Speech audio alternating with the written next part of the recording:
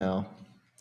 So I'm happy to present him for his talk, and then he'll be followed by a discussion by Jennifer, and then we'll have open questions to both of them. Okay? It's all yours. Okay, thank you. Thanks for inviting me to come here and talk about our research. So how many of you guys have a neuroscience background? Okay, a few. So I'm going to talk a lot about neuroscience. For those of you who don't have a neuroscience background, I think it should be okay.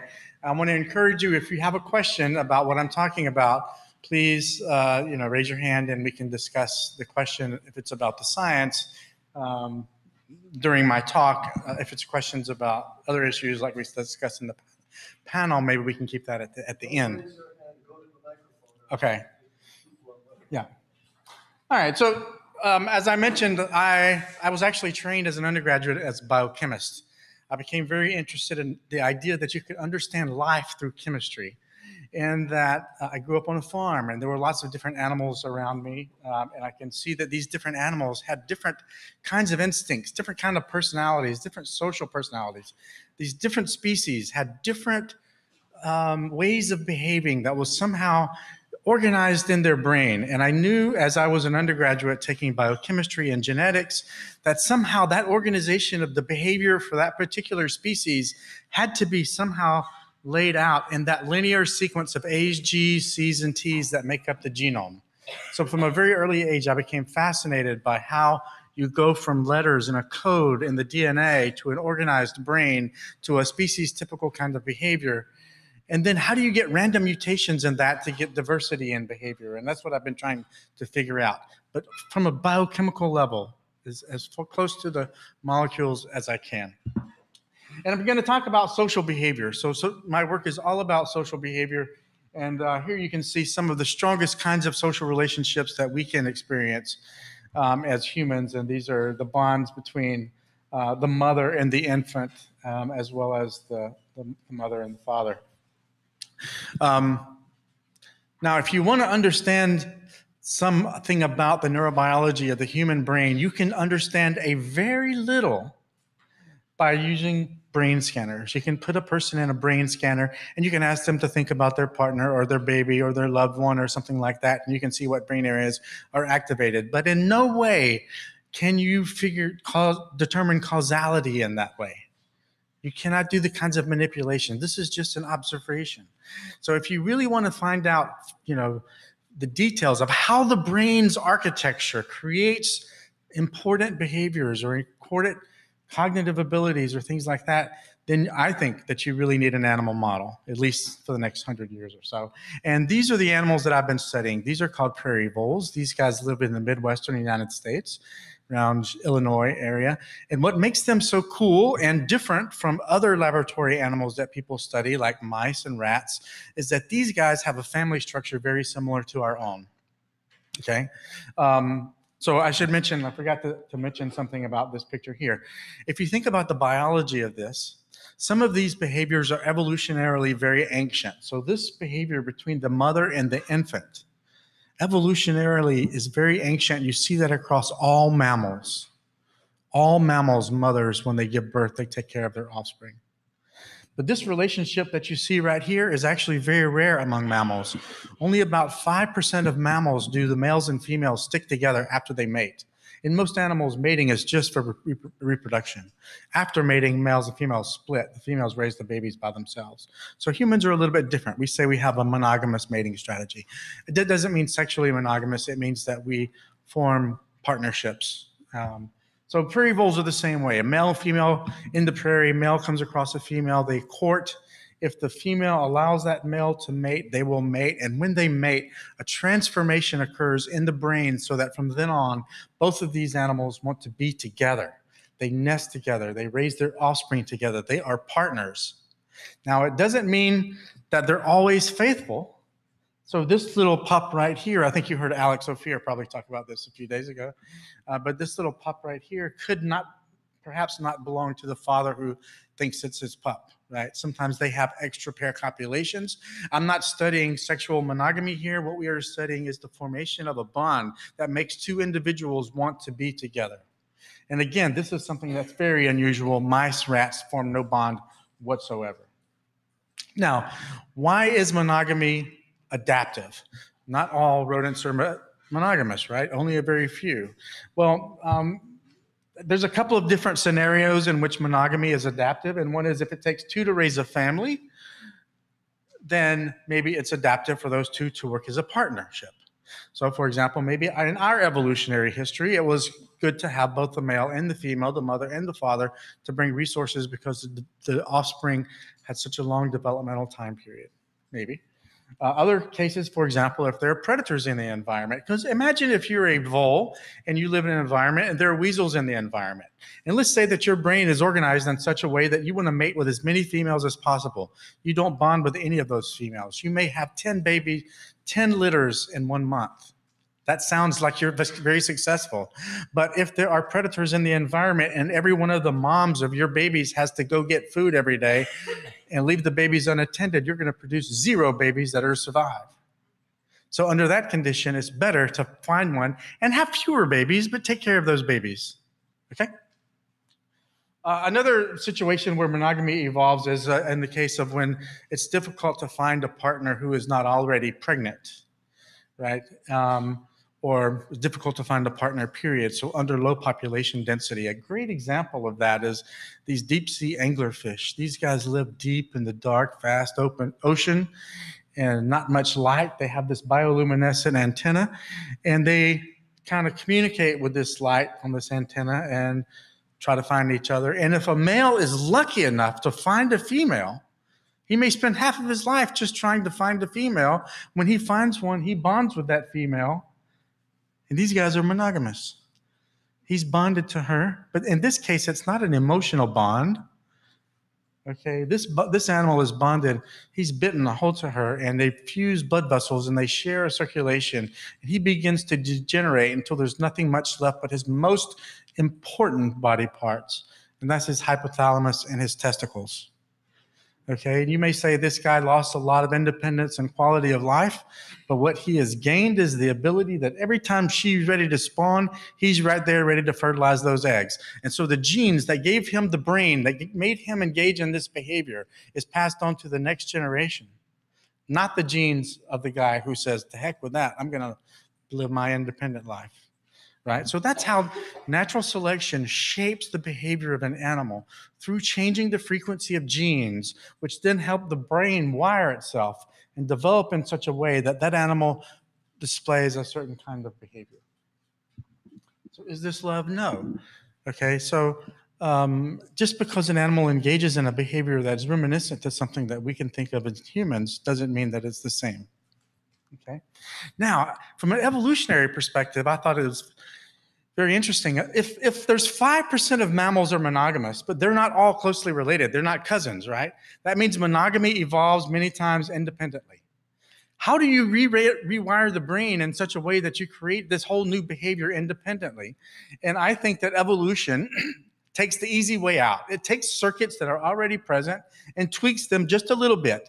You don't have to rewire the whole brain. You just tweak something that's already there. And I believe that this hard-grained, very strong instinct that you find across every mammalian species that drives the mom to want to take care of the baby is simply tweaked a little bit to create a bond between these adults as well. And you have few changes in the brain that require that to be happening.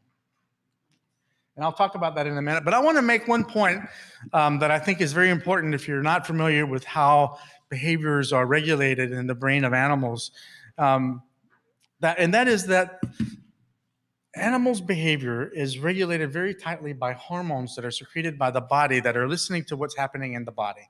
And I just want to use this one example because it's a classic example of the estrous cycle where a female produces an ovary, and that is associated with changes in estrogen and progesterone, and that's what prepares the uterus. These steroid hormones are secreted by the ovary to prepare the uterus, and they just happen to be secreted at the time that the egg is popped out, and that is the precise moment that that animal can become pregnant.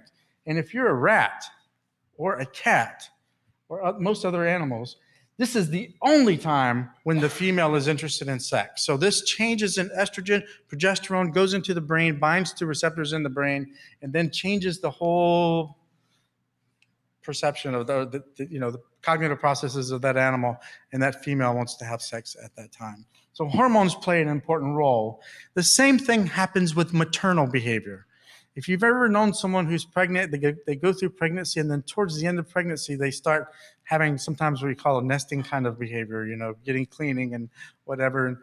Well, animals do this too. And it, again, has to do with hormones, molecules that are produced by the ovary. So the ovary produces estrogen, progesterone while she's pregnant, if this is a rat. And those hormones are not only going to make the uterus ready or to make the mammary glands ready, they're going into the brain. The brain is listening to what happens. And then when all the right hormones are kicked off and released, the estrogen goes up, progesterone goes down, oxytocin is released, prolactin is released. It activates these circuits that are within the brain in such a way that now that animal becomes maternal. It wants to take care of babies. The same molecules like oxytocin, which I'm going to talk a lot about, that's the molecule that causes the uterus to contract in the first place. It's what doctors use to induce labor. It's also what's released from the pituitary into the blood that acts on the breast to cause the milk ejection when the baby suckles the breast. It causes the milk ejection. That molecule also goes into the brain and causes that mother to now want to take care of babies.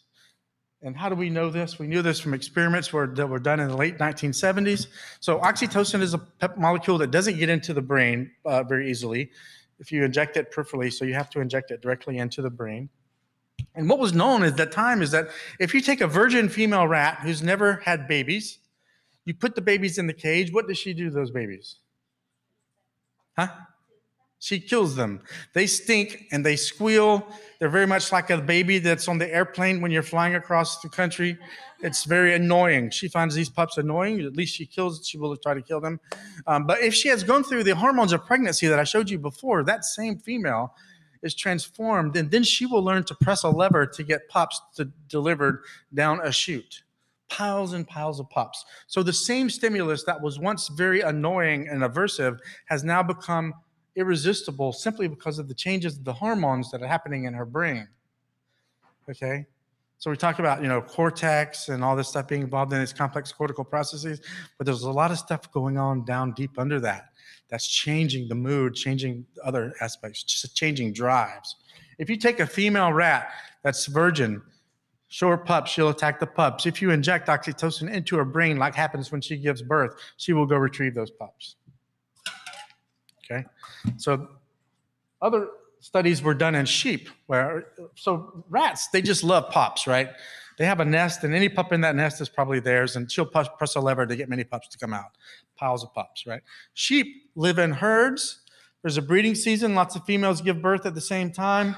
So a female sheep not only has to say, wow, lambs are adorable, she has to say, my lamb is adorable, and butt away the other lambs. And that is also caused by oxytocin. If you infuse oxytocin into the brain of a female sheep and give her a baby that's not hers, her brain will just assume that this is her baby. She will take care of that baby. She is bonded to that baby. Okay? This is the history before I get into the vole work, but of maternal behavior, of the oxytocin's role in making a mother bond with the baby. Now I'm going to talk about oxytocin and another molecule called vasopressin because I want to make this point. Oxytocin and vasopressin, mammals have both. They have different names, but you will also find them in vertebrates and fish. You also find them in earthworms and even nematodes. This is an ancient molecule. It's a molecule of bonding, but it's also found in animals like earthworms, where this molecule causes egg-laying behavior. Just like birth in humans, egg-laying behavior. Nematodes are C. elegans. They have got like 300 neurons, right? I don't think they're sentient, by the way. But they have about 300 neurons, but they use this molecule in a very similar way to what animals do and we do, and that is social sensory integration. And so this is a paper that was published in Science by Corey Bargman's group, where they deleted the nematodes' oxytocin, and what they found was that they had problems mating, specifically in detecting one another, the exact spot where they're supposed to oppose their genitals in order to be able to mate. So even way far back, it was involved in getting individuals together and social relationships. Now I'm going to get back to the voles and talk about how do we study this bonding behavior in voles. We have this test. This is called the partner preference test. It has two parts. It has a beginning part where we have animals cohabitate, where they hang out together. Either during this time they can mate, or we don't let them mate. We can change how long they're together. We can do various drug manipulations during this time. And then we give them this choice test. Here I'm pretending like we're testing the female. We take the male. He has a little collar around his neck so that he is tethered into this apartment here. He can move around here, but he can't get out. We take a novel male, put him on this side. He's tethered here, so he can move around here, can't get out. And then we just see who does she spend her time with for the next 3 hours. Okay, very standardized test. This is what it looks like in real video. This is a male. He spent last night with this female. He's never seen this female. In most animals, which female do you think the male will choose? The new female or the female that he was with the night before? The new female. Prairie voles are different in this way. He's mated, and there's been a transformation in his brain. Interesting thing about these voles, maybe Alex told you about this, but when they bond, not only do they have a preference for their partner, they actually have aggression towards the animals that are not their partners. So there was a little tussling going on there. And now you can see how he's going to go over and he's going to behave very differently towards his partner. And so you imagine if we have a large, say 12 of these cages set on the ground, we have computers above, it's all automated, so we can just watch and quantify how much time do they sit next to each other in this huddling posture. This is how we determine whether they bonded or not. And therefore, we can use this test to identify what brain mechanisms are involved in this bonding process. And this is one of the first ones that was done, where Sue Carter and Tom Ansel, just before I started working with the voles, said, well, if oxytocin is involved in maternal bonding and then sheep, bonding with, maybe it's involved in pair bonding. So what they did was this, they injected into the brain directly either cerebrospinal fluid, which is the vehicle, or the oxytocin, and then they put them together but did not allow them to mate. They found that if they were together for 6 hours with no mating, just this molecule was sufficient to cause more than 90% of them to have a pair bond. So they can induce a bond with a single molecule. It doesn't mean that only a single molecule is involved in the bonding, but it does mean that a single molecule plays an important role. They also found if you take the animals and you inject oxytocin antagonist, blocker, into the brain, and this time you let them mate, that if you block the oxytocin receptor, they will not form a bond. The animals that got the control fluid will form a bond. So oxytocin signaling is necessary for pair bond formation in these guys. Now, I got really fascinated by this system when I realized that there are different kinds of voles. They look the same. One is not higher than the other in anything, but they're different, okay? Prairie voles are very highly social. They crave social contact. They spend more than half of their time sitting next to another vole, so they're just very highly social. They're socially monogamous and biparental, but then you have the meadow voles that are pretty much asocial. So their brain is just organized in a little bit different way so that to them, it doesn't really matter if they're around another vole or not. Sure, they like to have sex, they mate, they have babies, but the male splits to find another female. The mother has her babies by herself, and after 10 days, she abandons the babies. It's fine, though, because those babies survive. They're adapted. That's the adaptive strategy. But so I thought, well, this is a cool system to try to figure out what's different in the brains between these two animals that basically, they look the same. I mean, these are very similar animals. They're very small brain rodents. And by the way, they're about the size of a hamster. But one is just very highly social, has a rich social repertoire. The other one does not. So what's different? And I thought, well, maybe prairie voles just have more oxytocin than meadow voles. So we take the brain, stain the brain to look and see where the oxytocin cells and fibers are, and we see absolutely no difference in where the oxytocin is. But oxytocin is a neuropeptide, a neuromodulator. It doesn't act unless it binds to a receptor, right? So the cells that respond to oxytocin are those that have receptors. we can take the brain and say, where are the receptors in the brain? And when we do that, we see something that's quite remarkable. This is a prairie vole, meadow vole. Very hard to tell these apart. If I were to put a prairie vole and meadow vole in front of you, you'd probably have a hard time telling it apart. But the brain, it's easier to tell them apart by their brain neurochemistry. Prairie voles have high densities of oxytocin receptors in an area called the nucleus accumbens. This is the brain's reward pathway. This is where dopamine receptors are. This is an area that's involved in addiction. It's also involved in reward learning. You do something, it feels good. Wow, that felt good. You do it again. Okay? Meadow voles don't have oxytocin receptors there. In my opinion, the brains of these two voles are organized in the same way. The physical connections, the cortex, everything is organized the same way. But the brain is organized into different modules that do different things, different functions. And the different modules that do different functions are differentially sensitive to oxytocin. So we know that oxytocin is released when the animals mate, both males and in females. So when the animals mate, oxytocin is acting in the nucleus accumbens as well as the prefrontal cortex of the prairie vole, but in the meadow vole, it's not. So therefore, there are different consequences of the mating in these two different species. And actually, we know quite a bit more about the details of that as well. And we know that the prefrontal cortex and nucleus accumbens is the place where oxytocin is acting to create the bonds, because if we go in with a very fine needle into the prefrontal cortex or into the nucleus accumbens and inject an oxytocin receptor blocker in these areas, these animals will not form a bond. If we inject the same drug into this area, the animals will mate and they will form a bond. So this is how we begin to identify the neural circuitry that's involved in complex behaviors.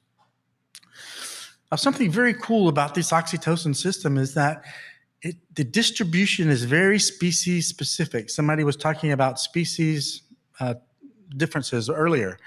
And I think that you're right.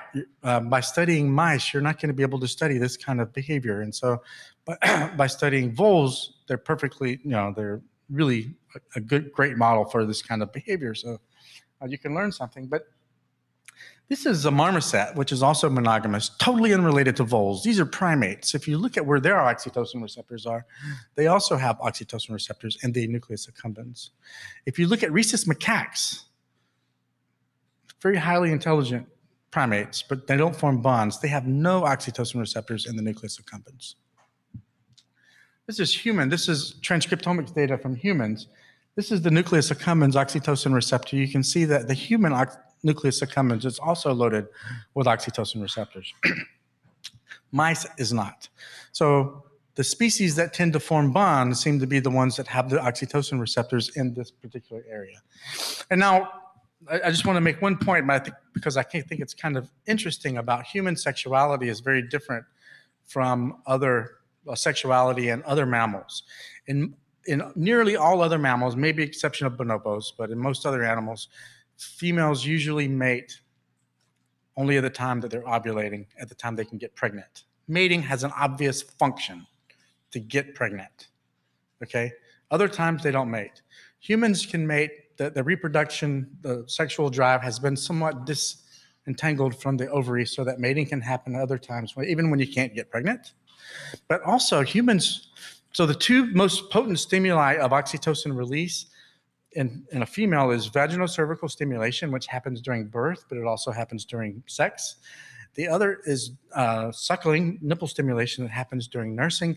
And we are the only species on the planet where breast stimulation has become sexualized and part of sexuality. So I think that human sexuality has actually evolved to actually maximize the stimulation of this maternal bonding circuitry to help maintain and strengthen the bond over time. So human sexuality recapitulates the physiological stimuli of birth and nursing.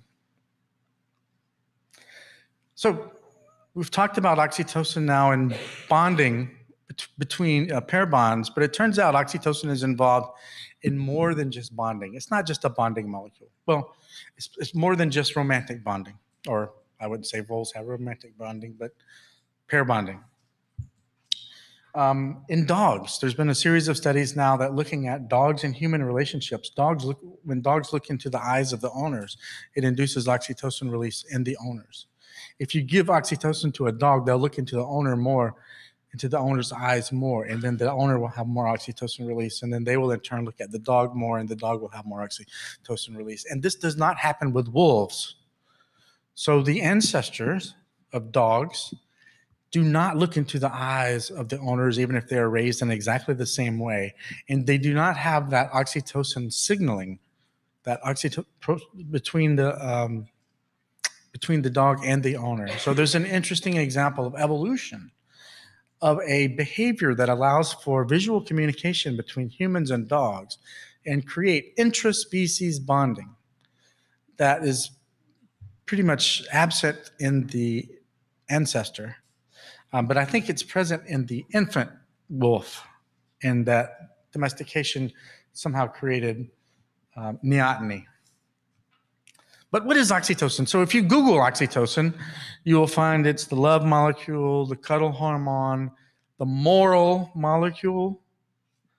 That's BS, by the way, but it's out there. So what I want to do is break it down, and this is what I do in my own science, is to take complex things.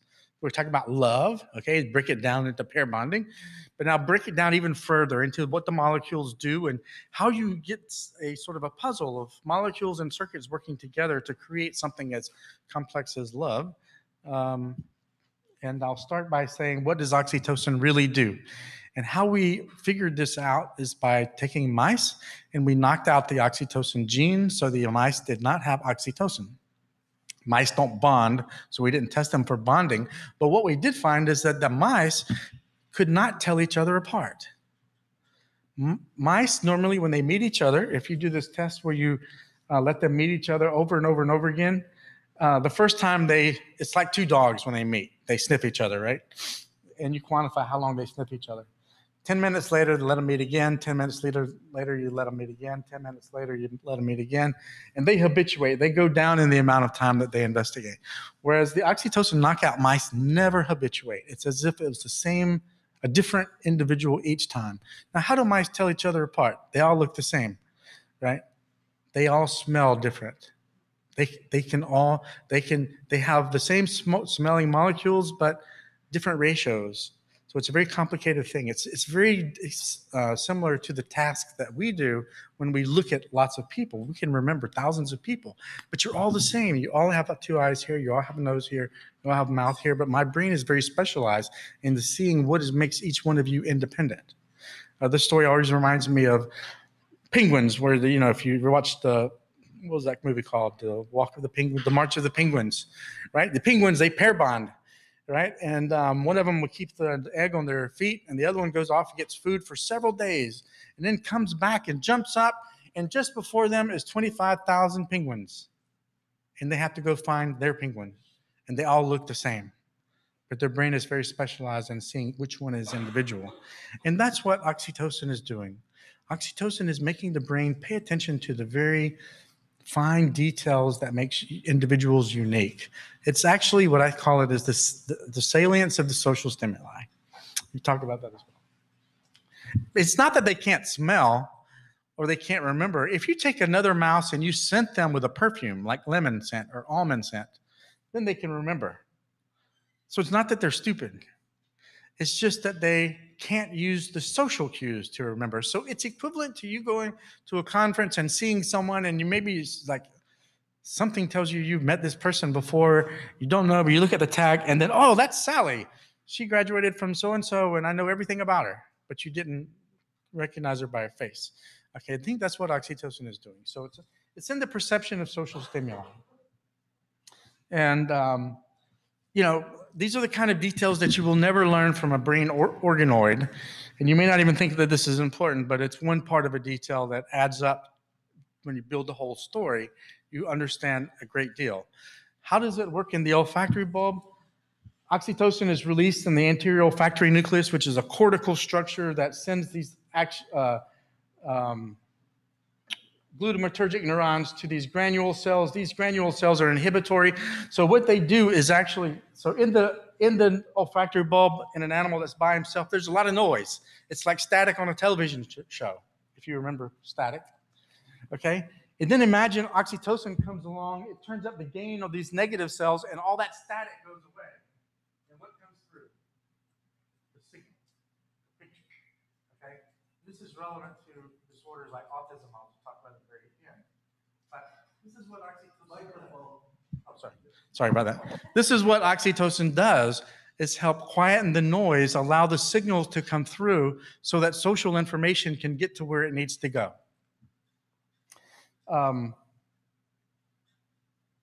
This is in the wrong place. I'm going to skip. Let's see. Hold on one second. Okay.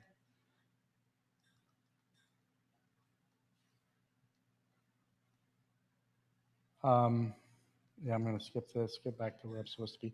Okay, so everything that I've told you so far is true for oxytocin, is true for males and females.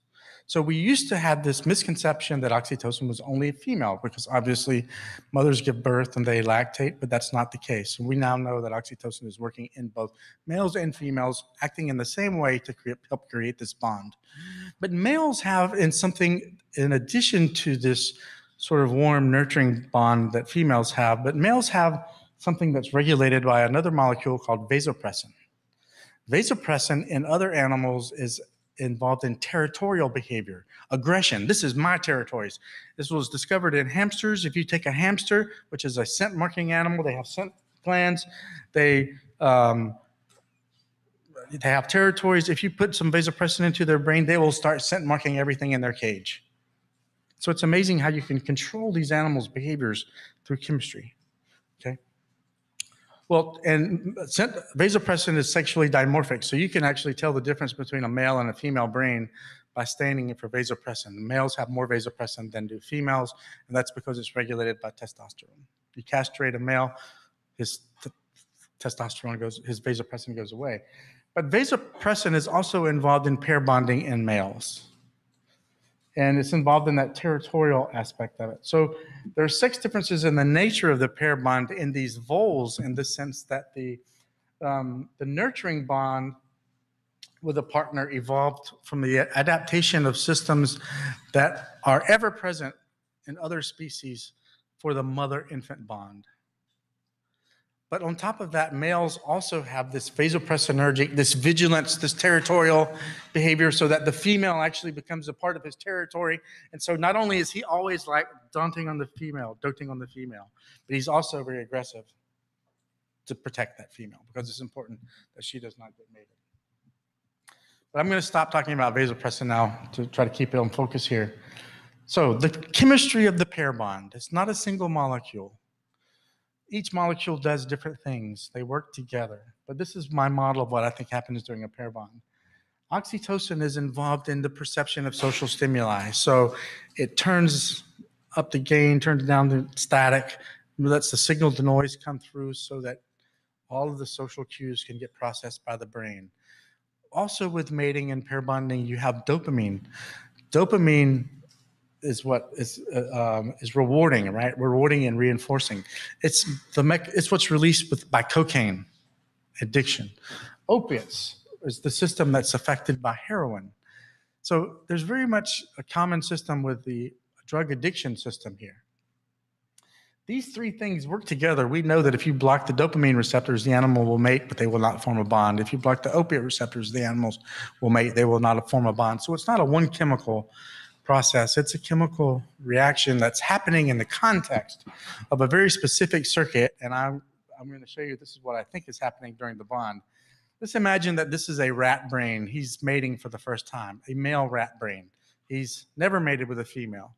A female who is in estrus is placed in the cage with him, and his brain starts lighting up. He's intrigued. He knows he should do something. He doesn't quite know what to do, but eventually he figures that out, and he mates, and the VTA neurons, which make dopamine, release that dopamine into the prefrontal cortex, into the nucleus accumbens, in the ventral pallidum, and that activates this reward system, and that male rat says, wow. It doesn't really say wow, but you know, if you put it in a brain scanner, Greg Burns could show you that its nucleus accumbens was lighting up. But actually, this is what makes sex rewarding, and we know even for rats, sex is rewarding because a male rat will press a lever many times to get a female rat to drop out of the ceiling. A female rat will also press a lever many times to get a male rat to drop out of the ceiling if she can control the mating process. Sex is rewarding. But for a male rat, after he experiences this, then he tries to recreate this biochemical and circuit activation for the rest of his life by searching for females to mate with. His brain knows that this was a female, and he tries to find other females. Whereas prairie voles, it's a little bit different in the sense that they're also mating. They're taking it in the odor of the partner, which is how they tell each other apart. And because they have not only dopamine receptors in the nucleus accumbens, but also the oxytocin receptors, which are involved in this individual discrimination, their brain is now associating not only this female with the sex, but this individual female with the sex, or this male with the sex. So I think that, in essence, a pair bond, which sounds like a complicated process, is nothing more than neuroplasticity that makes the neural encoding of the partner's cues a kind of neural engram be linked into the reward system of the animal. So we know that in the hippocampus and other brain areas, there are sets of cells that respond to each individual that the animal meets. So a pattern of cells. This animal, his brain now has a pattern of cells, an engram that represents this individual. Another individual does not represent, has a different pattern. They go back to the same partner again, you get the original pattern. This gets hardwired synaptic plasticity into the nucleus accumbens, so that from then on, that individual is inherently rewarding. Oxytocin facilitates this happening, and once it happens, you don't need oxytocin continuously. It's just the formation of a memory. Now I want to go back to my misplaced slides, because I think this is a really good illustration of that. This is a rat, non-monogamous. They don't bond, they just mate. The male brain perceives this female as a female in estrus, and they mated. It's different from this male. It's female's good, male's bad. And he searches for females. Whereas prairie voles, when they mate, they have a higher information content in the social stimuli that's come in. It's not just a female in estrus. This is Sally. And then Sally becomes linked into the reward system through this engram system.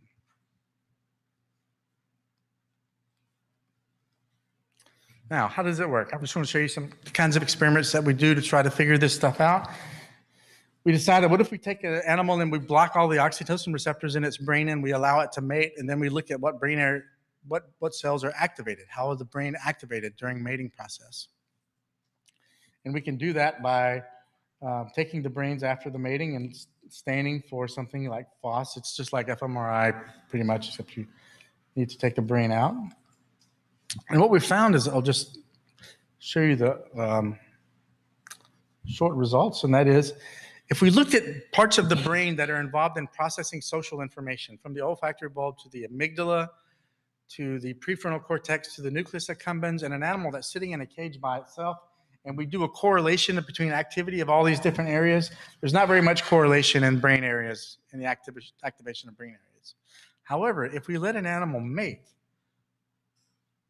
and we have oxytocin flowing, so we don't give oxytocin receptor antagonist, boom, all of the areas become lockstep with each other in terms of activation. So there's functional connectivity. Information is flowing from the olfactory bulb deep into the brain to the reward system. You block oxytocin receptors in the brain, it doesn't go there, right? So oxytocin is involved in helping the flow of social information through the brain, making sure that it gets to places like the hippocampus so you can make an engram, so you can remember somebody, like to the nucleus accumbens so that it can be linked into the reward system so somebody can become rewarding to you. They can become your partner.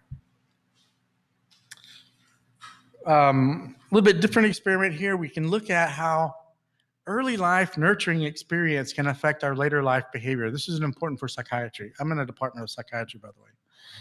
And so I have to do things that are related to mental health in some way. My student was interested in what happens to these little pups if they experience something like neglect. So she did an experiment where she took these little pups, and this is nothing near as harsh as what many human babies experience, but she put them in little isolation chambers for 3 hours per day in a warm incubator. So it was the right temperature of a nest, but they just weren't in social contact. They weren't getting social touch from their mom, right? 3 hours per day for the first 2 weeks of life. And then after 2 weeks, so at 3 weeks, they wean, and then they go off into a cage by them with their three siblings together. But so this was before weaning. And then when they grew up and became 90 days of age, adults, they tested them on whether they could form a pair bond. And they found that actually this early life neglect impaired their ability to form a bond later in life.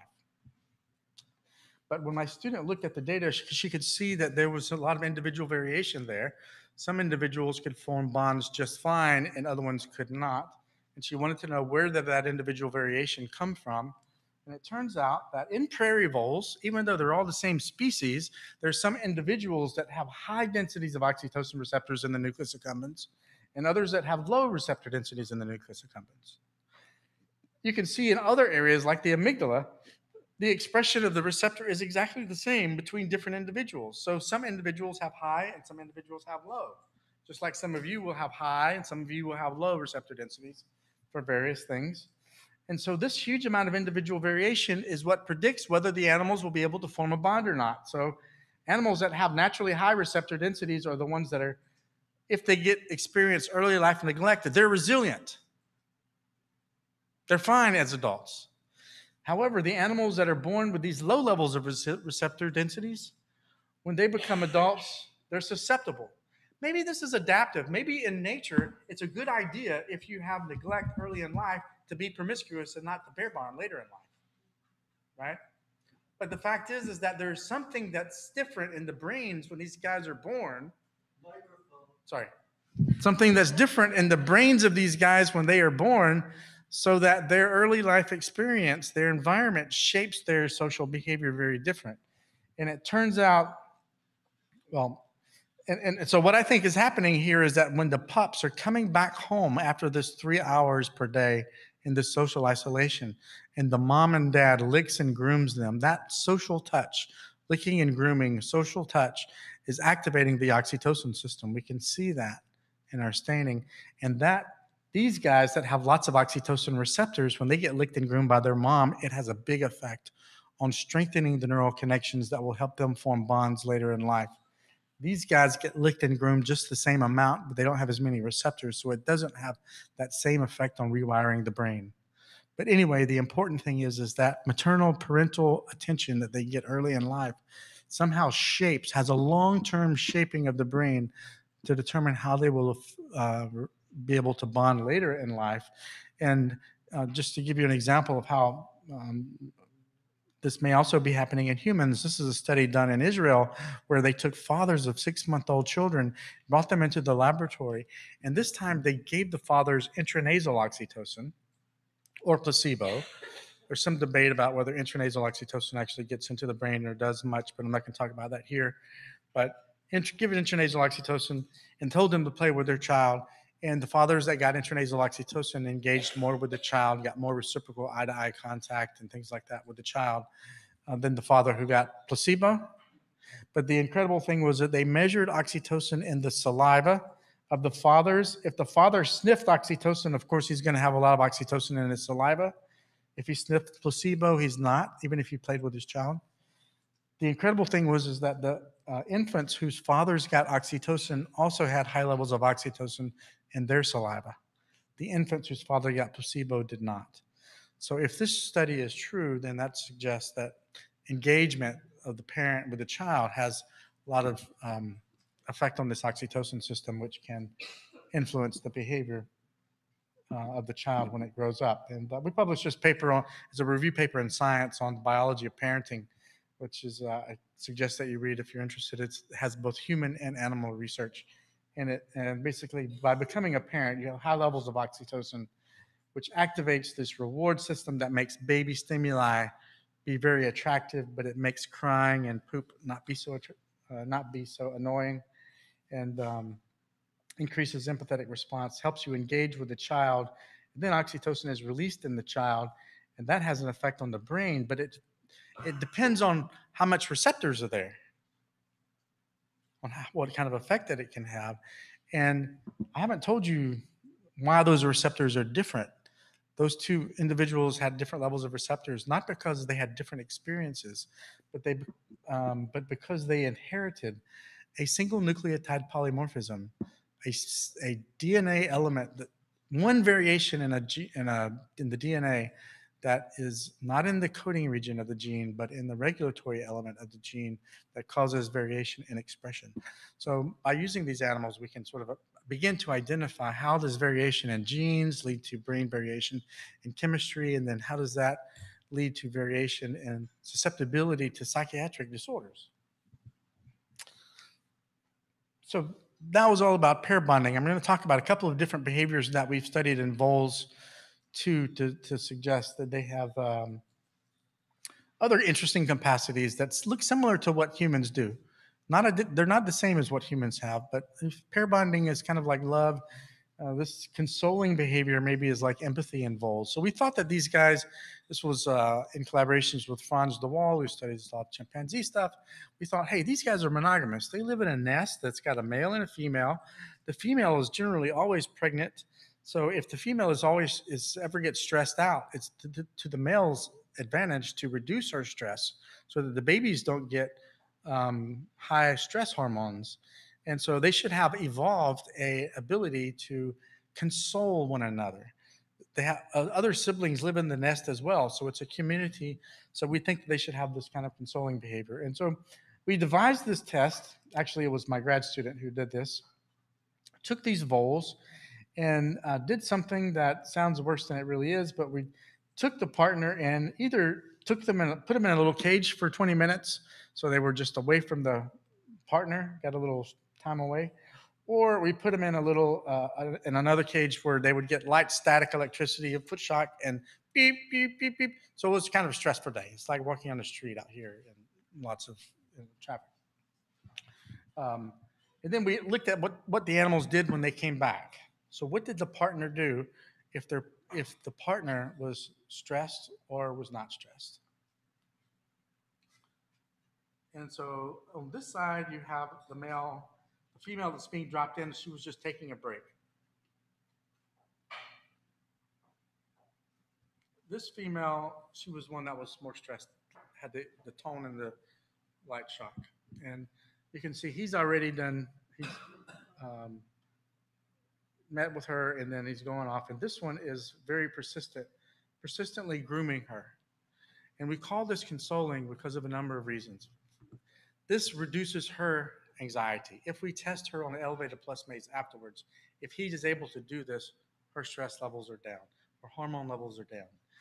Actually, his stress levels, this is empathetic-like response, because if we have a barrier so he can see her when she comes back, but he can't be with her, his hormone levels match her hormone levels. They're highly correlated. Okay, he increases grooming of her, but not grooming of himself. So there's other distinctions.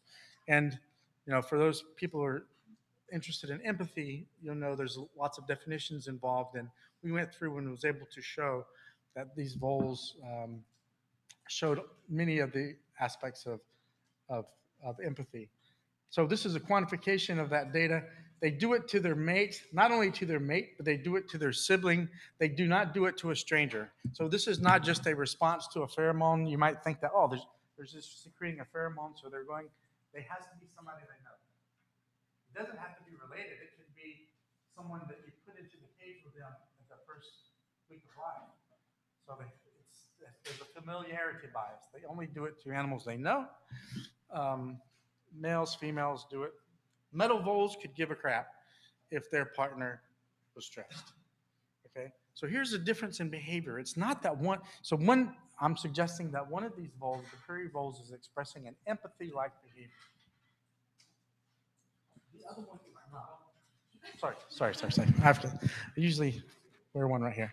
Okay, one is showing this behavior, the other one is not, and it's not due to huge variations in cortical development or anything like that. It is about neurochemistry, and we know it's about neurochemistry because if we block oxytocin receptors, even the prairie voles, if the female comes back and she's been distressed, he doesn't care. So oxytocin somehow flowing has to be able, it allows him to detect the distress in the partner or the motivation to protect it. The motivation to reduce that stress. And so why is oxytocin involved in this? Let's go back to what is oxytocin originally involved in? Maternal behavior. What do you think happens in a mother when a pup is across the way screaming in distress? That mother goes there, and that's empathy. So all mammals show this kind of empathy. It's just that we don't normally call it that because we say it's maternal behavior. It's an instinct. Well, you can have instincts, behaviors like empathy. It still may be instinctive, but it is regulated by the same kind of molecules. And I think that, many kinds of pro-social behaviors have evolved originally from the very basic foundational mechanisms that are involved in maternal bonding. And that maternal bonding goes and allows you to have pair bonding, and then it allows you to have this kind of empathy to people that you know, and then maybe in humans it's expanded to whoever is in your in-group, however you define your in-group or somehow. And there is evidence that oxytocin is involved in human empathy as well, and maybe Jennifer's going to say something about that. But here again, with the voles, we're able to to definitively show where oxytocin is acting to create this empathy. And if we block oxytocin receptors in the anterior cingulate cortex, the animals do not respond to their partner being distressed. If we block it in the prefrontal cortex, they do respond. What's incredible about this is that the anterior cingulate cortex in humans is also involved in empathy. You talked about a little bit in the dolphins, right? This is a cognitive area, and what you see here is a conservation in function and in a molecule in voles all the way up to humans. I'm going to quickly go over this because we don't have much time, but another thing that we can study in the voles is what happens, in the brain when they lose their partner. Because as I mentioned, the story that I told you about the stork, it was incredible. I didn't believe my tour guide told me. I didn't believe it. I went online and looked at it. For 16 years, this male stork has been coming back to his injured female, finding the same house 13,000 kilometers away. So this bond is really important. And we know in people that if they lose their bond, it increases mortality, increases cardiovascular disease, lots of things. So we wanted to see if we could study something about the consequences of losing a bond in voles. And basically what we did was we took animals and either paired them with their sibling or paired them with a male with a female. So these guys could pair bond. These guys just hung out with their brother. And then we separated them from their brother or from their brother or from their partner. And then we tested them on tests that give you readout that's relevant to depression, like grieving, okay? And this is a measure of depression higher up. And what you can see in these two different tests is that when the animals lost their partner, they showed very high levels of depression relative to when they lost their sibling. What that means is that something happens when they specifically form a bond, so that then when they are away from that bonded partner, it causes depression. It's very much like addiction.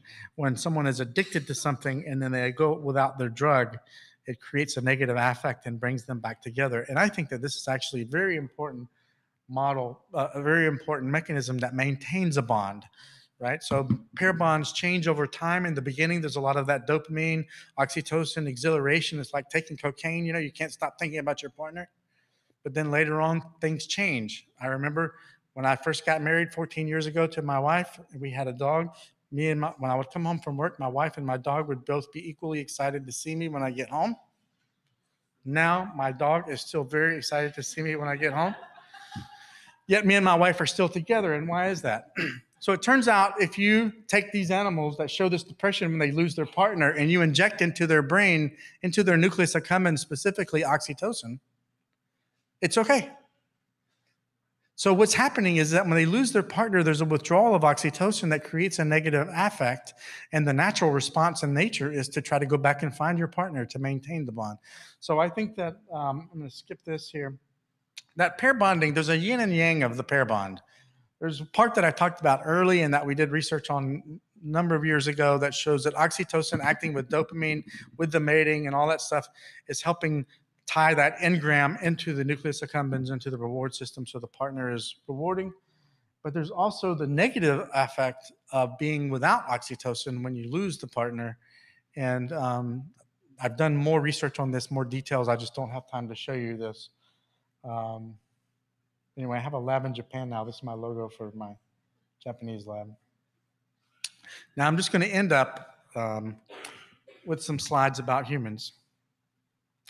First of all, there's a couple of studies showing that in humans, variation in the vasopressin receptor and the oxytocin receptor, the same genes that we show that predict variability in pair bonding behavior in voles, also affect pair bonding behavior in humans. So the same genes seem to be involved. And so oftentimes I get media requests, ask, like especially with this empathy, consoling behavior. People are like, they say, wow, these voles, they must be like people. They also think they're like this big. They think they're like beavers, right? They're little guys this big. And they're like, wow, they're like people. They form bonds and they show empathy and whatnot. And the point that I try to get across is not that they're like people, but that we should consider ourselves as part of a continuum. And that these animals have some of the basic fundamental underlying neural mechanisms that cause them to engage in the same kind of similar behavior to what we do. They don't experience the bond in the same way that we experience love. But I do believe that our love is built upon these mechanisms that allow them to create a bond. They don't have the capacity to show empathy in the same way that we do. But these neural mechanisms that they have that allows them to show these behaviors that we observe, I think are the neural basis of what humans show. Okay, so, all right, I'll stop. Can I just make one more point? Just one slide, okay, because I think people will like this. So this is my wife today, and this is a study that was done giving humans intranasal oxytocin, men intranasal oxytocin, and they asked the men to look at pictures of either their partner or other women who was not their partner, and to rank them from 1 to 10. And they gave them intranasal oxytocin or placebo, and what they found is that men, when they saw their partner after they got oxytocin, they rated them as being more attractive than when they did not get oxytocin, when they got placebo. It did not make other women more attractive, only the partners more attractive. The cool thing is that they did this in a brain scanner to see what parts of the brain were activated by oxytocin when they looked at their partner, and they found these 2 little spots here were activated, and these are the same 2 spots that I've been talking about in voles, where oxytocin is involved in pair bonding. So I think it's a pretty good case that, by studying animals, we can learn something about this. And I'm not going to talk about how this relates to empathy, to autism, but that was my next few slides, is that if oxytocin clarifies the social brain, increases the signal to noise, makes social stimuli more salient, then you should be able to use this to improve social cognition in autism and in schizophrenia and other disorders. All right.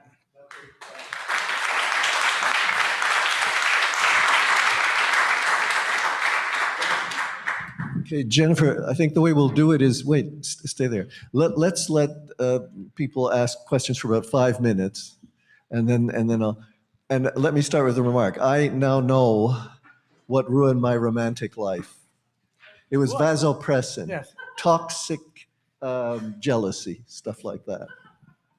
I should have had a vasopressinotomy. Yes. Okay.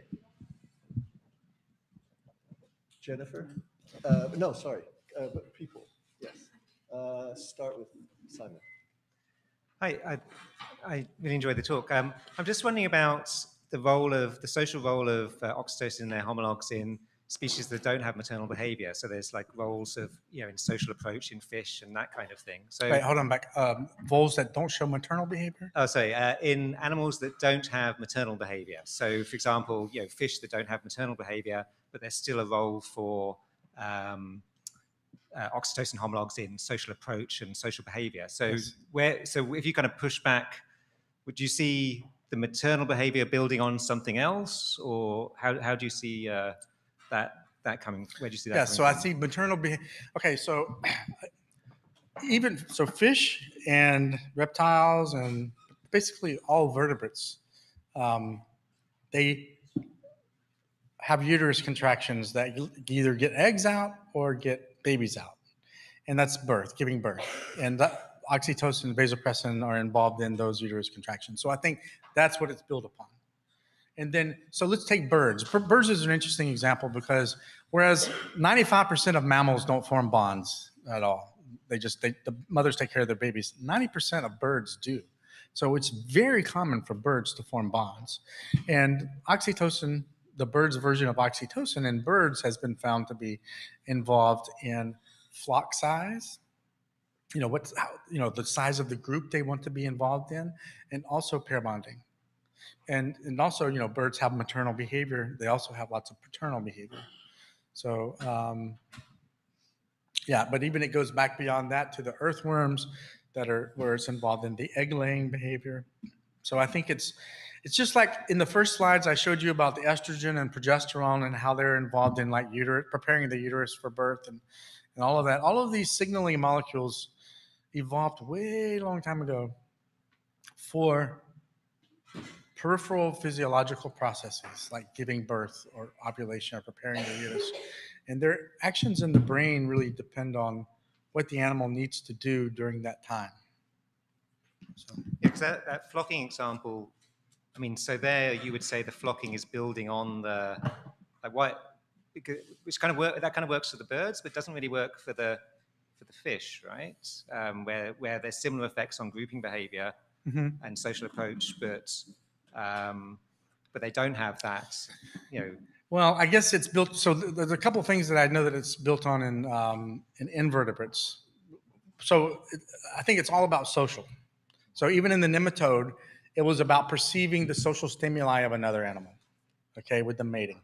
But if you go to leeches, so there's a great story about a cone snail who has in its venom a substance that when it's injected into the prey, the animal starts doing the motor pattern that it normally does when it's having sex, even if there's nobody to have sex with.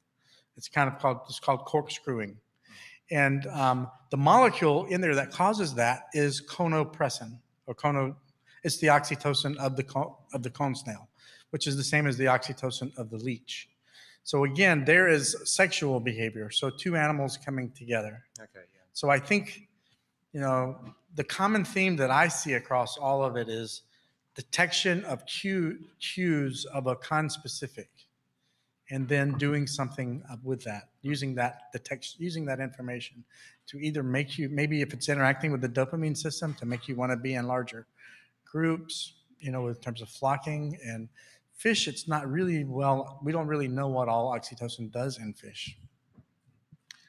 One more question from here, and then we'll go. Just two things that I didn't quite understand. The first thing is when you showed the video of the male attacking the stranger females in Prairie Voles, why did he take the time to attack this female? Is the female any threat to him or anything? Yes, he will attack any. So you see, it wasn't like a killer attack, right? So it was just a tussle. You're not. And so, yeah, this is an interesting story that's been worked out as well by maybe Steve won't talk about it. But after mating, there's a change in the dopamine receptors in the brain so that the D1 receptor goes higher than the D2. And because of that, that's what caused them to have the increased aggression, as well as the vasopressin causes them to have the increased aggression towards individuals that are not their partner, regardless of whether they're males or females. So it's basically, this is an invasion in my territory. And okay, I think that's the way it is. He looks at me when he talks about vasopressin. Yes, now I... And last thing, it's just, what's the evolutionary advantage of monogamy? Is it just because of the low population density? Yeah, well, that so that's the most, for the vole story, voles, that's the best idea. And you can ask Steve Phelps when he comes too. But the idea is, so females don't ovulate. in mice and rats and most other rodents, every 4 days a female is in estrus. And so then she can get pregnant. But of course, most of the time they're just pregnant in the wild. So for voles, it's different in the sense that a female has to smell the urine of a male for 3 or 4 days. So a male has to pursue and court a female for 3 or 4 days, and then she comes in the estrus, and then they mate. And so its population density is low.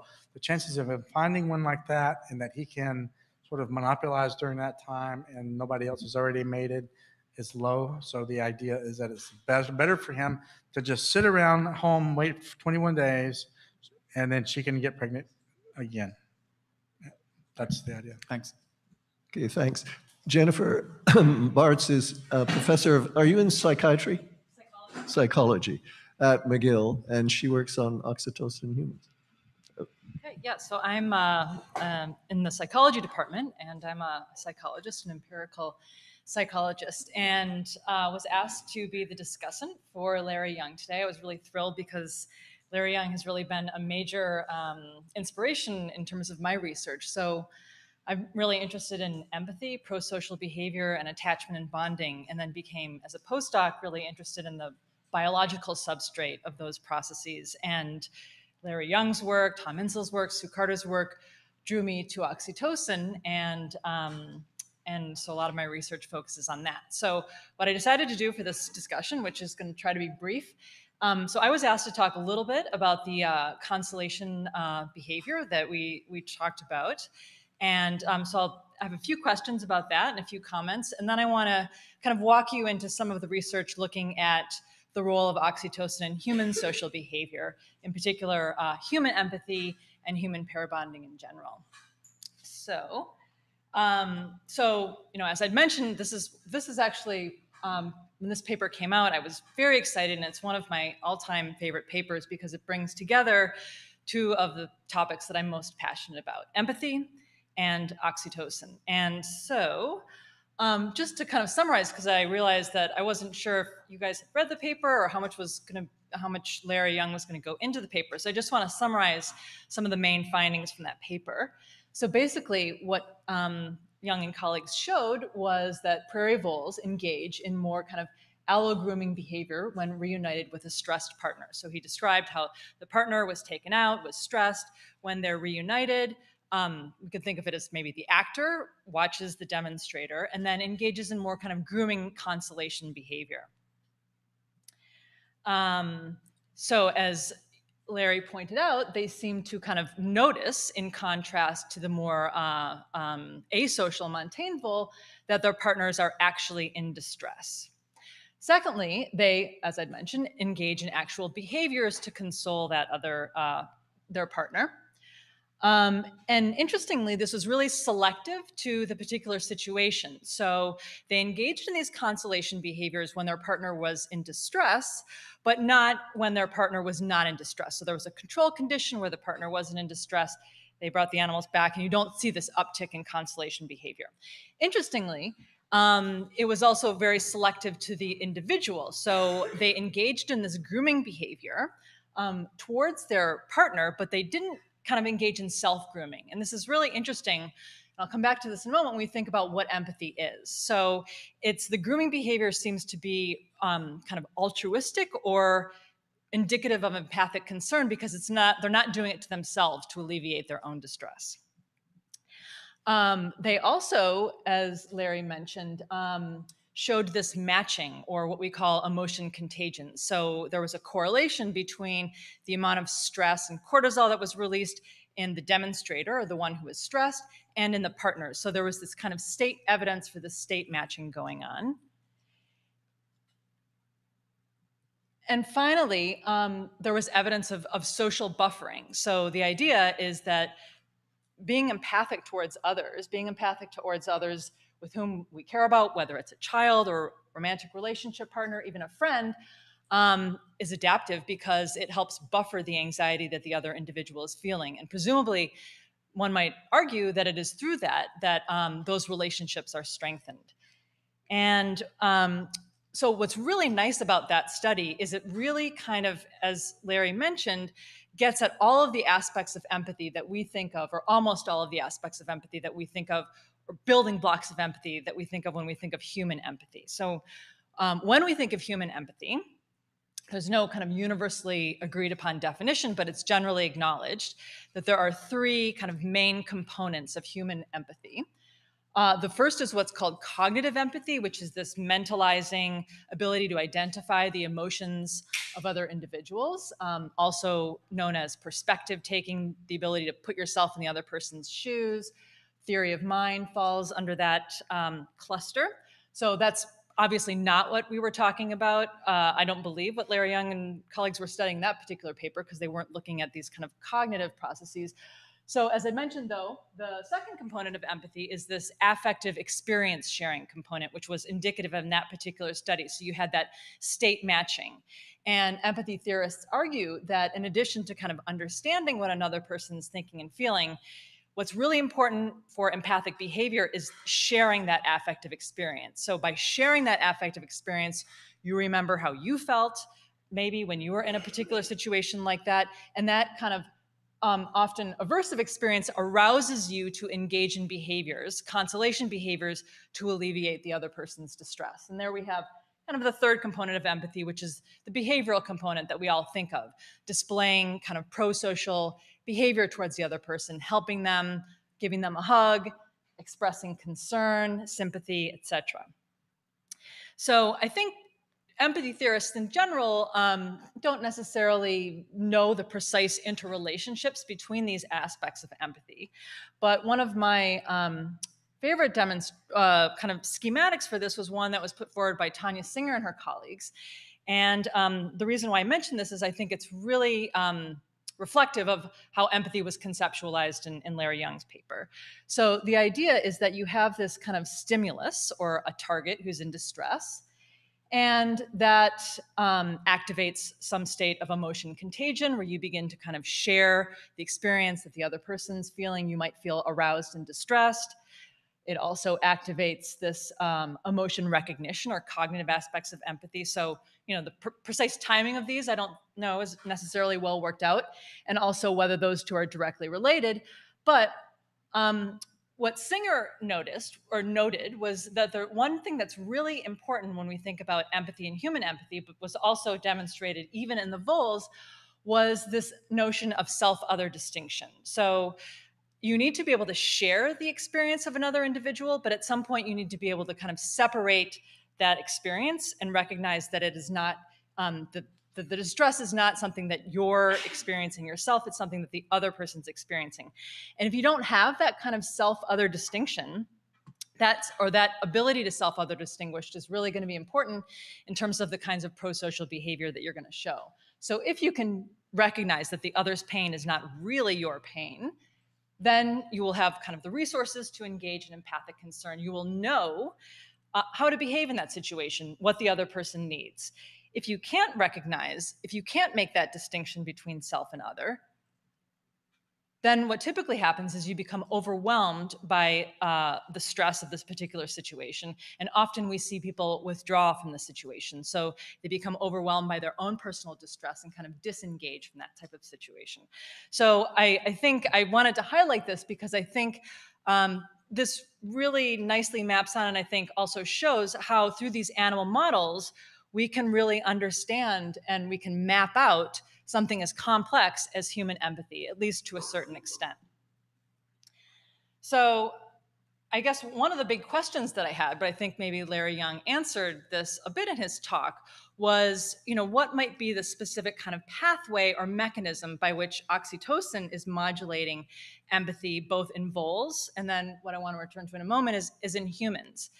So I mentioned, it seems to me that what was displayed by the social prairie voles is that they seem to be more attentive, more aware that their particular partner was in distress. You need attention in order to kind of detect something in the environment. And then there was this emotion contagion state matching, which may or may not, 3 minutes, may or may not be playing a role.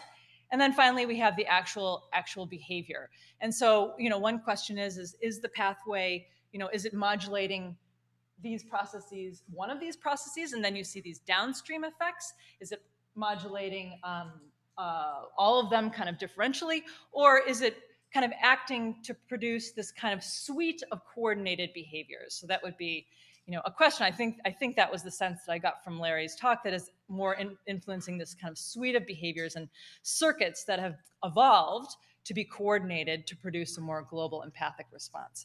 So I have what, 2 minutes, 3 minutes? Okay, so what I'm gonna do is skip all this, and I'm happy to talk about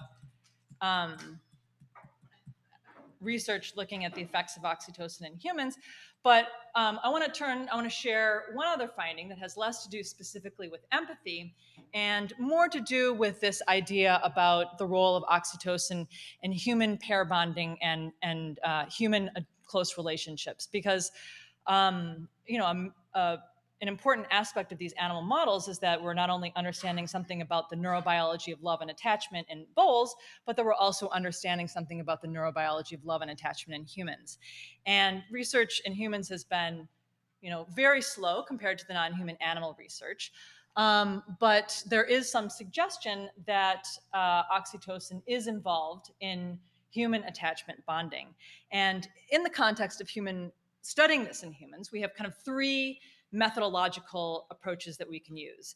As Larry mentioned, we could administer intranasal oxytocin. There's a bit of a debate about that.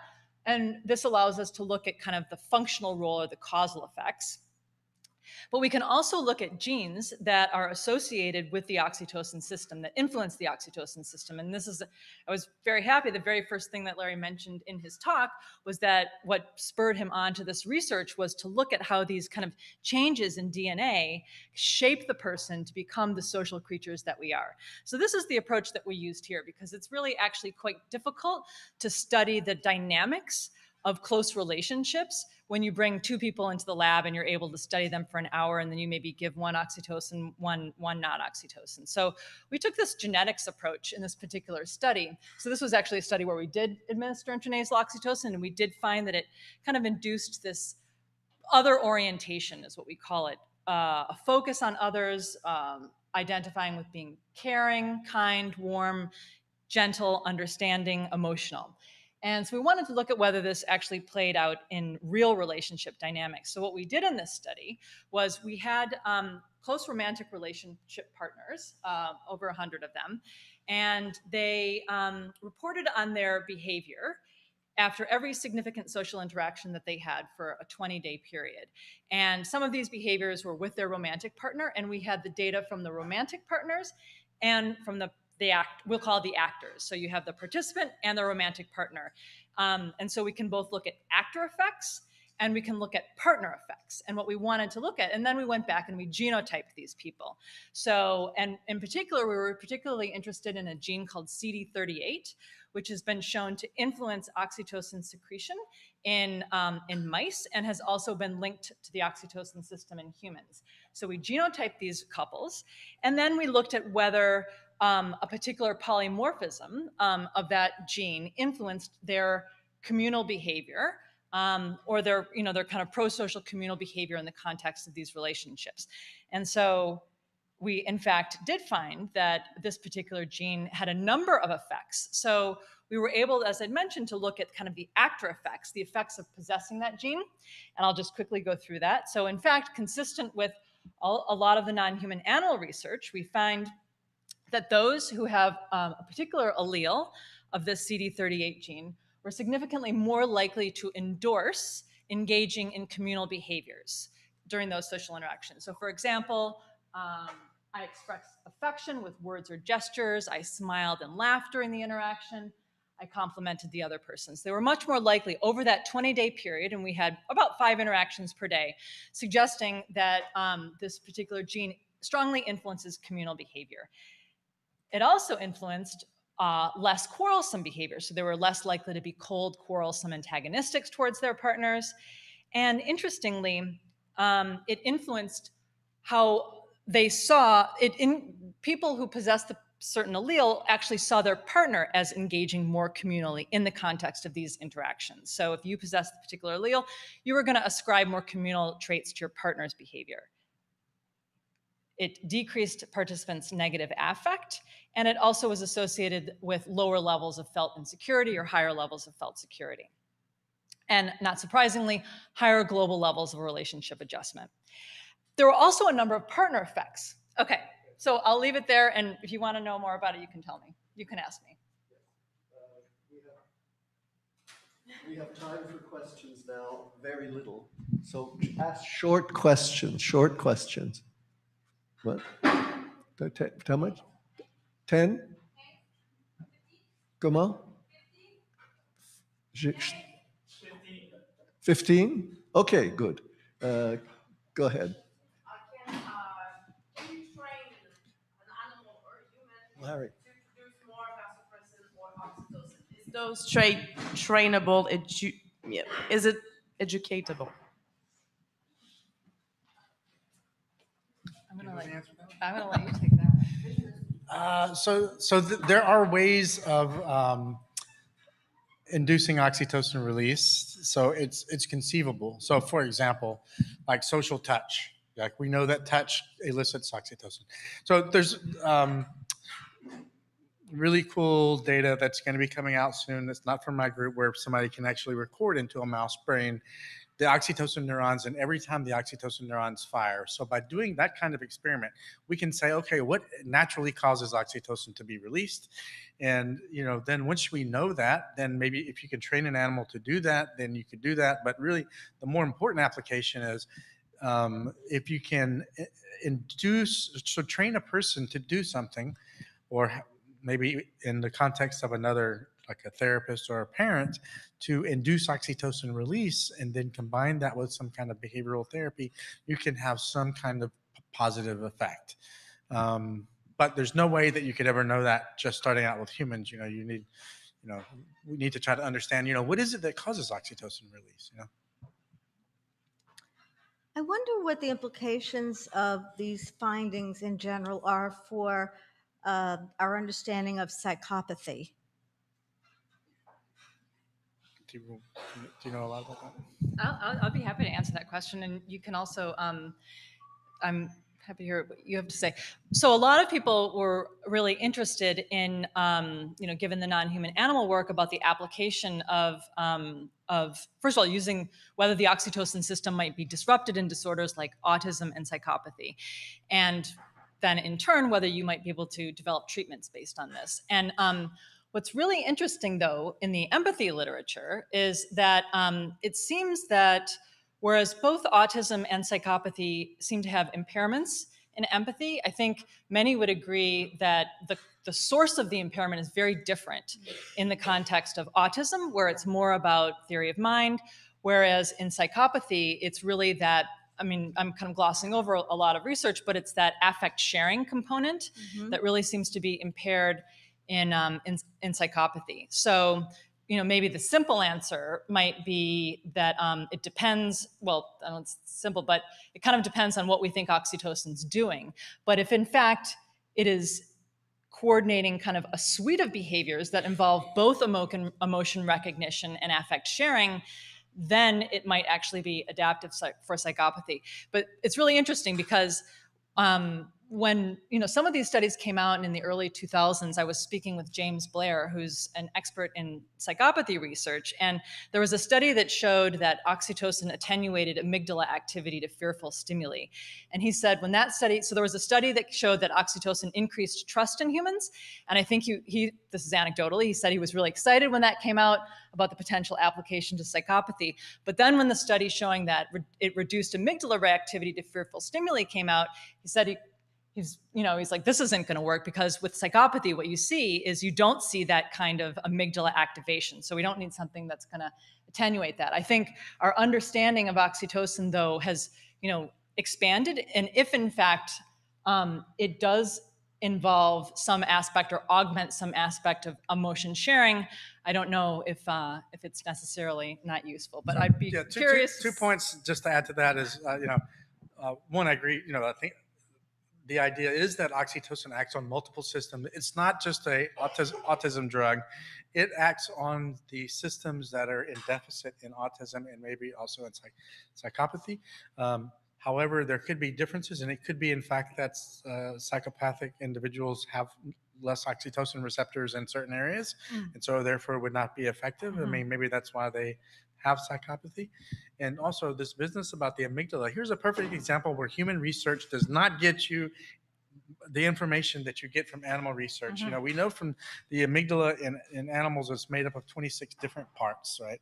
And they all do, some of them are involved in vigilance, and, you know, they do different things. So we have a very sophisticated understanding of the amygdala in humans. But then to draw a quick conclusion from an imaging study that looks at the entire amygdala, I think is just, that's wrong. So I hope in the future human imaging people will start to be a little bit more sophisticated.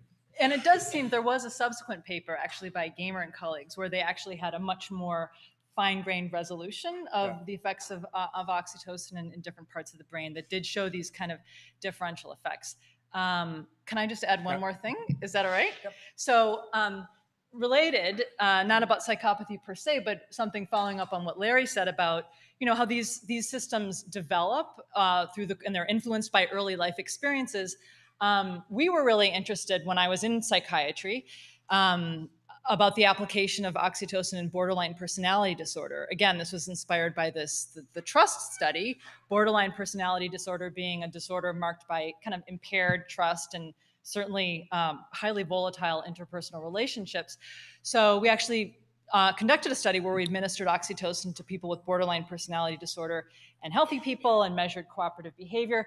And in that study, we actually found that oxytocin significantly decreased trust and cooperative behavior in people with borderline personality disorder. So it's really important to think about, you know, how these systems have been shaped through development, what might be differences in the underlying neurobiology, and that it's not simply a fact of kind of bringing oxytocin, everybody up to the same level.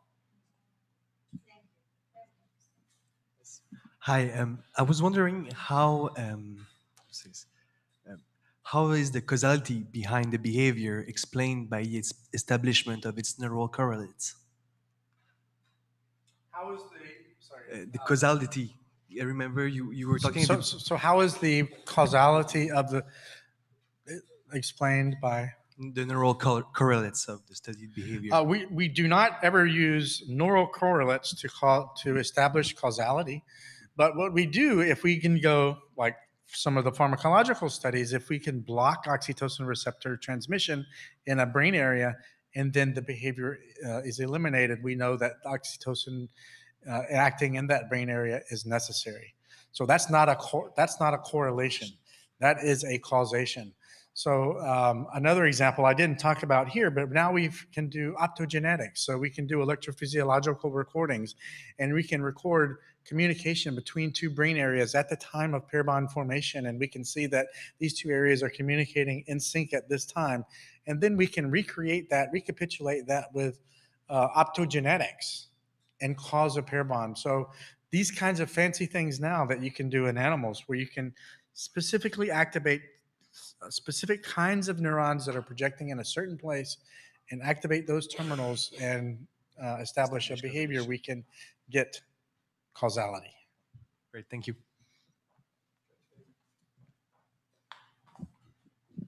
I have a question about, maybe I just didn't get that, but so what is the results you gathered so far? What does it like? Does it help to understand autism more?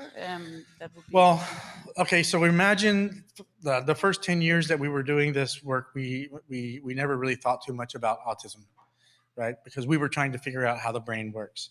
Then Eric, what's his name?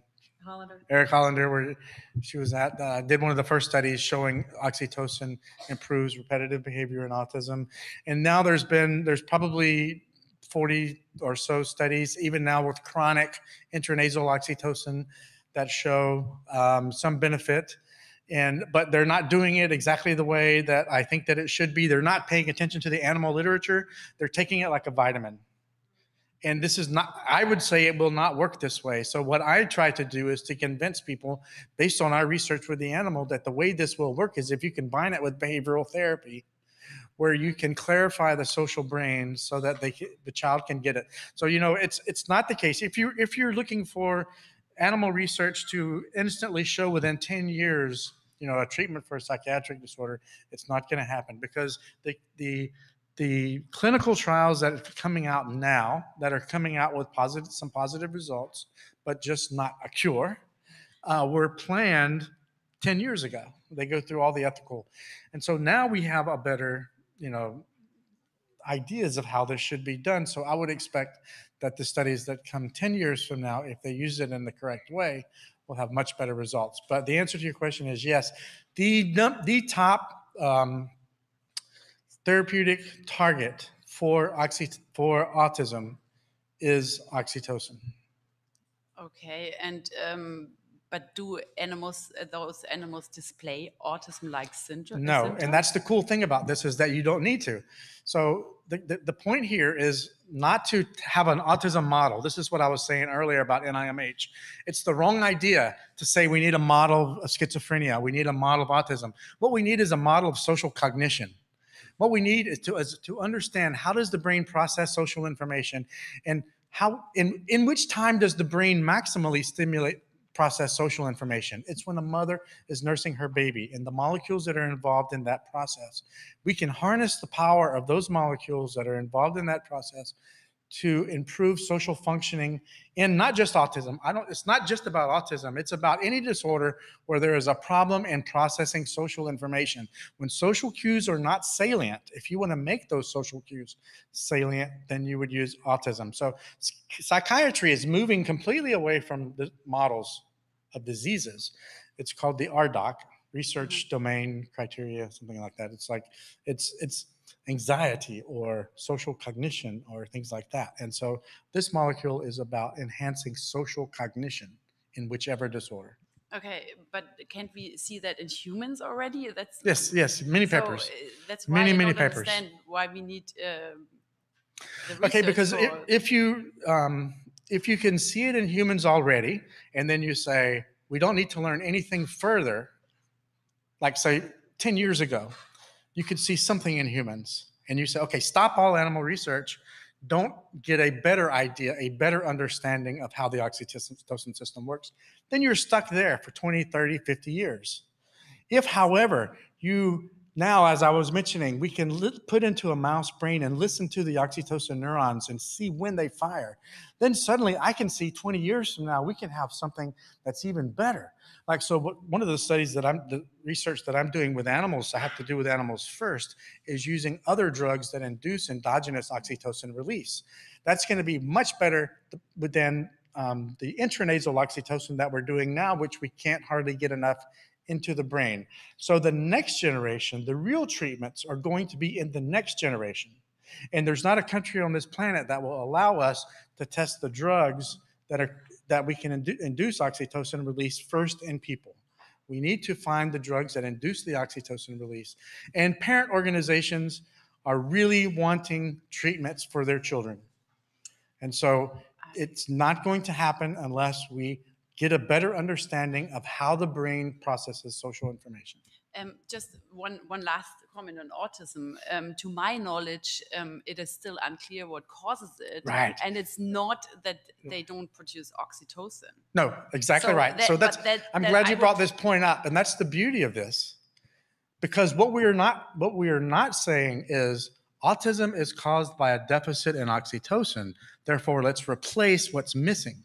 What we are saying is that when an individual takes oxytocin, then suddenly they process social stimuli much more profoundly, like a mother when she's nursing her baby. So it doesn't matter, even though there's 100 causes of autism, 100 different genes that cause autism, the phenotype of autism is a lack of social cognition. So by any mechanism that you can improve social cognition, you will be able to treat autism. And the best way to do that, I believe, is like to recapitulate what happens when a mother is nursing her baby. Okay, but isn't it also an environmental problem? You know, they talk about like pollution is the contributor to autism. Yes, it's but not genetic. that is a cause of autism. Yeah. So what we're trying to do now is when a parent comes to you and has a child with autism, what do you do? Okay, but it's also, I would say it's more important to try to even prevent autism, not. Parents know. with children would disagree. Yeah, I think we need both, but I think the prevention is key because the numbers are rising and we have to understand the disease, so. And one other thing, I was just struck, so one area where I work in is refinement of animal experimentation, and I was wondering, the cages you showed, is that their normal home cage, or is this how they live? So so you know how rats and mice. So in mouse cages that normally host 5 mice, we house 3 voles. So, and then the breeders are in rat-sized cages. And they don't have any cover, because when you Oh, look yeah, at what the do you mean natural cover? environment. So they have big balls of cotton bedding, not cotton, but something that the squares that they use to. So they have an igloo. Nestlets. They have an igloo with lots of bedding and lots of the bedlets nestlets, and that they make a whole nest inside there and they stay inside that igloo. We used to use the alfalfa hay, but that's very allergic For whom? for people. The people who Okay. take care of the animals, Okay. the employees. Okay. And one last question about the humane euthanasia. What is your method The what? for euthanasia? CO2 asphyxiation is the U.S. That's the approved method. If you don't mind, I would send you some papers on that, because it's actually highly discussed that it's not a humane method. And there's a lot of research actually from UBC confirming that. It's one of the most researched refinement areas is actually carbon dioxide euthanasia. That is actually not a humane method. What is the more humane method? A better method would be to use one of the gases you use for anesthesia, for example, isoflurane. Isoflurane, yeah. Or metflurane or methoxyflurane or enflurane, those are better. But I can send you the papers if you're interested. Okay. Yeah. Thank you. Melissa, ça peut continuer? Okay. Were there things that you were meant to say that I cut you off from? Well, I just wanted to follow up on one of the points that Larry Young was making in response to the question. So, in terms of thinking about treatment, I would also argue that a more nuanced approach, as opposed to giving it like a vitamin, is really important. When you think about it, and you think about how oxytocin's acting in humans and in voles, I mean, situations elicit oxytocin release in an adaptive fashion. So when it is required that you attend to social stimuli, because that's an important thing, oxytocin promotes that. But sometimes it's not adaptive to do that. So if you just give a drug blanket, you're not kind of targeting the precise situations in which it's going to be most important. And I think, so I agree with you that hopefully the next generation of researchers is going to be much more kind of targeted, because that's the way it works functionally. And then hopefully you can kind of instill some of these processes and these learning processes so that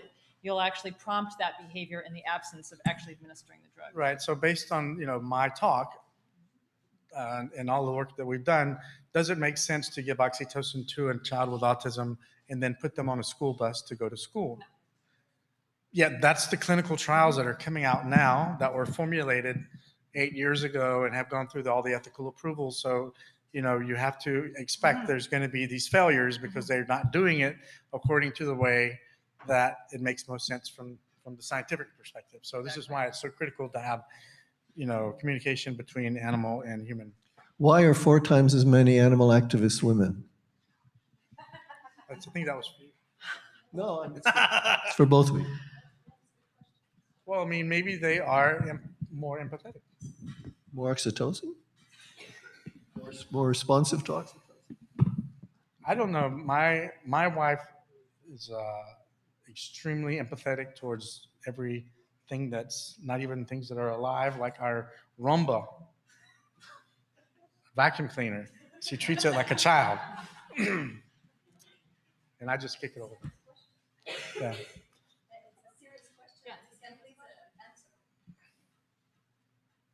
Well, I think it has to do with, I mean, my view was what I was saying is that